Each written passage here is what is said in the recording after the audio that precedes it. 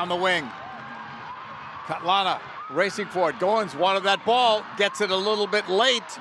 Slide tackle there. Goins still has it. Takes the shot and scores. 3-0. Racing Louisville.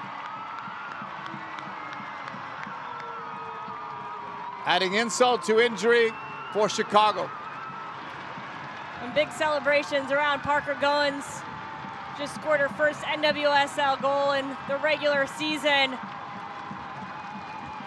And Louisville's going to be happy about this because it comes in a transition moment, and it's Katlana who also helps the play, threads it through. It doesn't have a lot of pace on it. Nagasato trying to do the most, but this is a kind of finish that if you watched any Arkansas collegiate soccer, you saw this time after time. Parker Goins finding the back of the net, and here she does it in the waning minutes to add a nice cushion to her team.